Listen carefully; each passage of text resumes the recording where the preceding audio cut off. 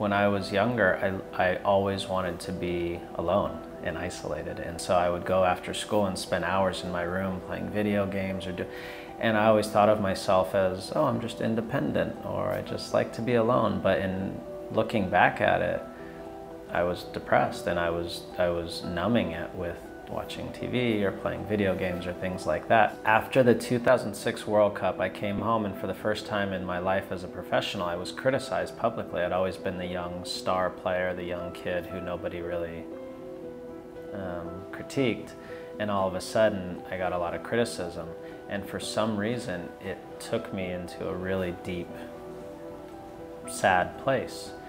And at that time I still didn't know exactly what it was, but I knew what the feeling was, and that was sort of, in retrospect, that was my introduction into realizing that I would be dealing with depression and had for most of my life, and that's where it first was triggered. But it's difficult explaining it to people because if you've never experienced it, you can't really understand it. We take plenty of time if someone tears their hamstring or tears their ACL or gets a concussion even, or hurts their shoulder. We take plenty of time and care and understanding what that is, and we make sure they get healthy.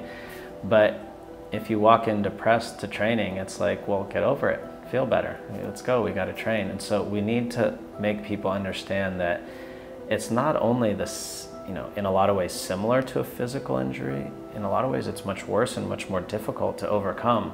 And we have to start to have that understanding if we want it to change in sports.